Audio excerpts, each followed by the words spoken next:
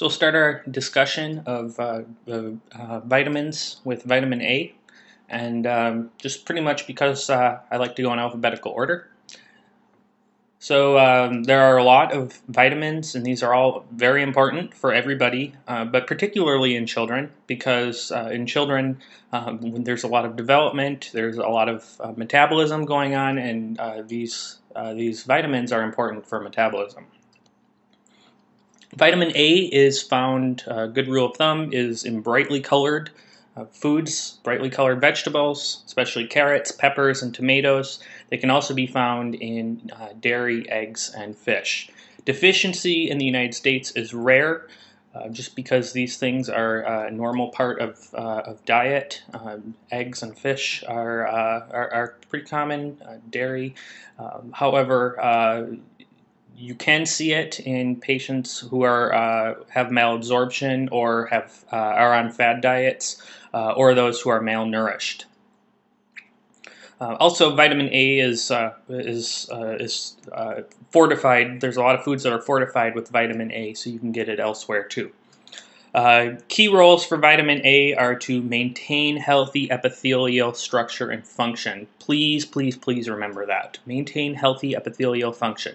So when you look at all the symptoms of vitamin A deficiency, you're going to see a lot of things that don't look like they're related. But if you remember they maintain healthy epithelial function, you'll kind of see a common thread between all of them. So keep that in mind.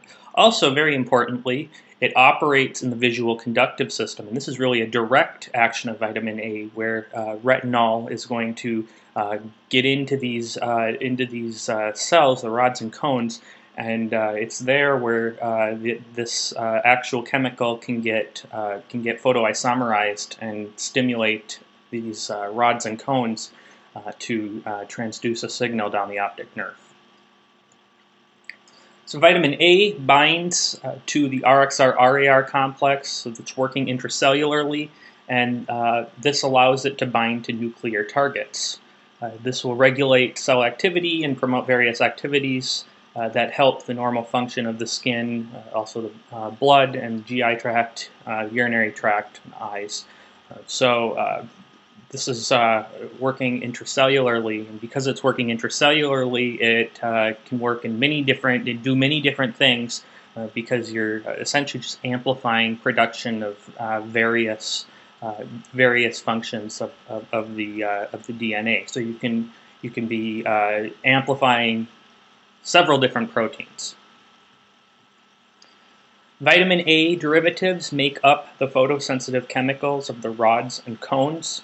The rods contain rhodopsin, cones contain iodopsin, but they're really essentially both vitamin A derivatives. So on exposure to light, these chemicals are going to photoisomerize, they'll change structure, and they will then send a signal down the optic nerve.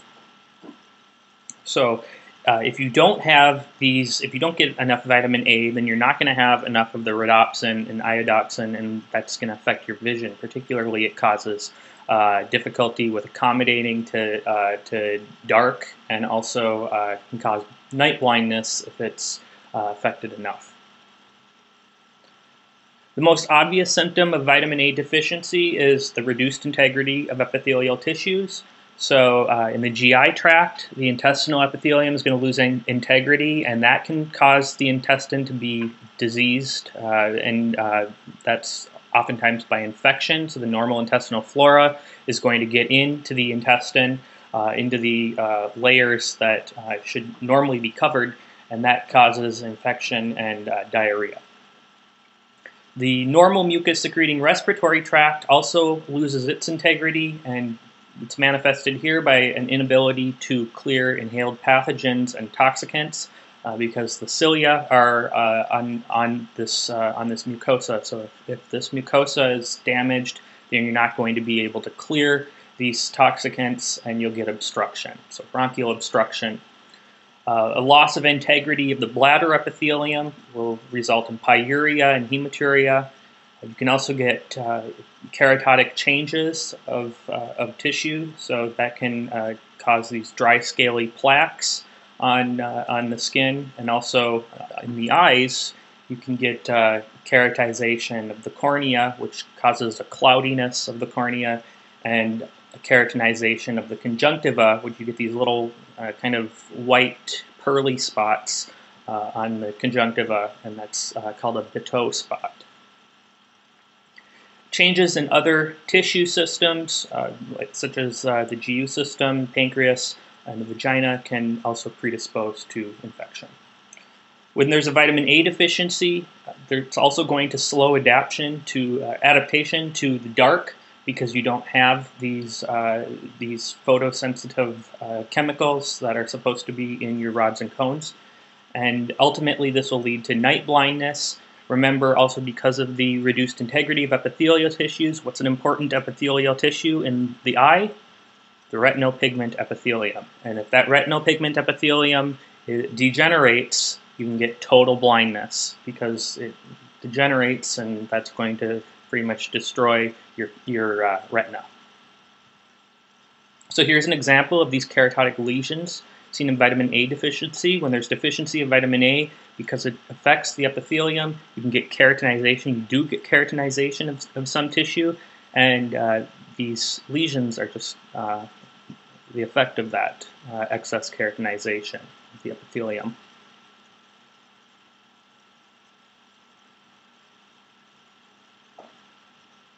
This is xerophthalmia, so you have keratinization of the cornea. So it can be really severe in this case, or a little bit less severe. But note the cloudiness down here, and kind of looks a little bit more pearly. So here's a Bitot spot. This is pretty obvious. And this is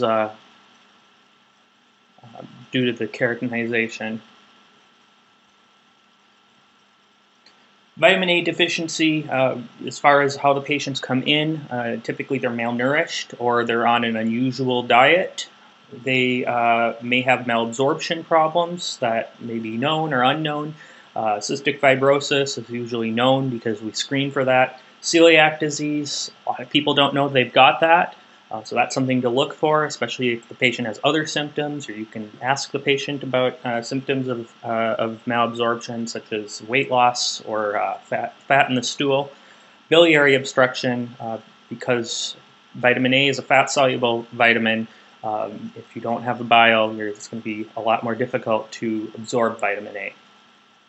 Chief complaint is typically either a Bitot spot, that can happen early on, or the skin changes, the keratinization, those little pearls, or a reduced adaptation to dark. Other symptoms can be present as well. These patients have a tendency to get infections all over the place in their lungs.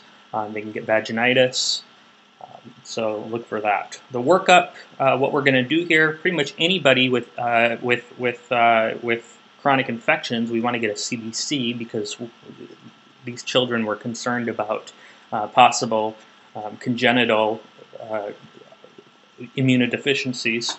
We'll also want to get a BMP with liver function tests, because the possibility of biliary obstruction, especially if there's any other symptoms that suggest that. Vitamin A levels can be obtained. However, typically patients who have a vitamin A deficiency, you'll know this because these reduced adaptation to dark in a malnourished patient is, I'm not going to say pathognomonic, but it's essentially pathognomonic for vitamin A deficiency, and it's pathognomonic for the USMLE. But you can get vitamin A levels, either serum retinol levels or retinol binding protein levels, but these need to be are usually expensive, and they need to be ordered out to specialized laboratories, and so you're not going to get your levels on that for probably a week or two. If the patient has ocular anomalies, such as xerophthalmia or the Bitot spots, you can refer them to ophthalmology, or you should refer them to ophthalmology. And of course, if you suspect malabsorption, which most of the time in the United States, when a patient has vitamin A deficiency, there is some kind of malabsorption issue, you should investigate the cause of that and treat that. The management here is going to be to have an appropriate diet or supplement with vitamin A. That's done by increasing dietary intake or just using a pill. If malabsorption is present but can't be treated, you just need to give them a higher dose of vitamin A, much more than the normal recommended daily allowance for otherwise healthy people. Address the malabsorption. If you can address the underlying cause, that can fix this without having to supplement the patient. You should also refer them to a nutritionist. They're going to be able to help the patient with their diet, and also they'll know the exact amount of vitamin A that they should be taking. Vitamin A is over the counter, so nutritionists can tell them approximately how much they should be taking. So they can be really useful for that. And other referrals, like I said, ophthalmology, possibly dermatology, if they've got those spots and they're unsightly. Those referrals may be necessary depending on the symptoms. And then you'll just want to follow up with these patients to check their progress. Hypervitaminosis A is due to excess vitamin A ingestion for several weeks or months. The signs are pretty nonspecific early on, but when the USMLE gives you this question, it likes to give you it in the context of increased intracranial pressure. And in children, especially young children, that'll be bulging fontanelles. You can also get headache, irritability, vomiting, diplopia from that. You can also get hepatomegaly and splenomegaly. There's also a desquamating rash that can happen on the palms and soles. Cheilitis, that's you can have either angular cheilitis or cheilitis in the entire lips. That's pretty non-specific, but it tends to happen a little later on. Then hyperostosis of the long bones, usually on the shafts of the femur, tibia, that can happen as well. The cause of hypervitaminosis A is usually pretty obvious. Either these patients are taking too much vitamin A supplements, or they eat liver. Liver is full of vitamin A, and you can get liver, and a lot of different cultures eat liver, but if you eat too much of it, you develop hypervitaminosis A. So that's something to look at in these patients' diets if they have symptoms consistent with hypervitaminosis A. So if you're feeding your child liver, they're probably going to develop this. And then there's a medication that's given for acne called isotretinoin, and that's really just vitamin A. So usually these are given to teenage girls who are experiencing acne.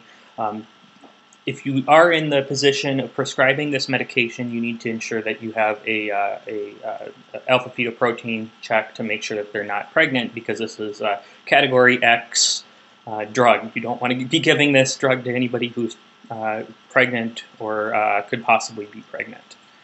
The symptoms of hypervitaminosis A will rapidly go away with withdrawal of the vitamin or whatever the source is. The workup, of course, is going to be getting your CBC, getting your metabolic profile, and then vitamin A labs can be obtained. Usually you'll know that the patient has hypervitaminosis A based on the history. The history is going to be really useful. But if you don't have that, definitely look for this increased intracranial pressure. So this is angular cheilitis. And this angular cheilitis can extend outwards as it develops. So this is early forms of angular cheilitis. I think I have another picture here. This is very severe cheilitis, both angular and of the lip itself. This is hyperostosis. So in this case, the bone is at the shaft is accumulating.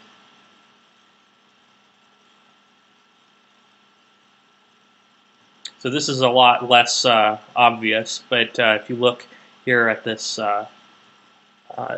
bone here on the fibula, you have a little bit more bone underneath the cortex, a little less obvious on this femur here.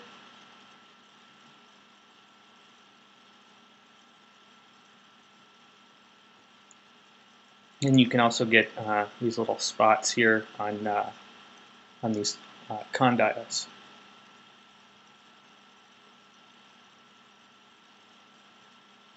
The management for hypervitaminosis A, you can withdraw the source of vitamin A. You can manage the hypercalcemia that usually develops from this, that causes the hyperostosis, with diuretics. Just make sure that if they have hypercalcemia in which they are dehydrated, you give them fluids first and wait to give the diuretics until you've resuscitated them appropriately. You can also give them bisphosphonates if that's necessary. That's usually second line, but if they have really severe hypercalcemia, that can be useful. If intracranial pressure is a problem, you can do a therapeutic lumbar puncture, and that will help reduce the pressure there. And then patient and parent education, usually this is parent education, but if this is an older child who likes to eat liver, probably tell them that, just eat it in moderation, and then follow up to document the progress.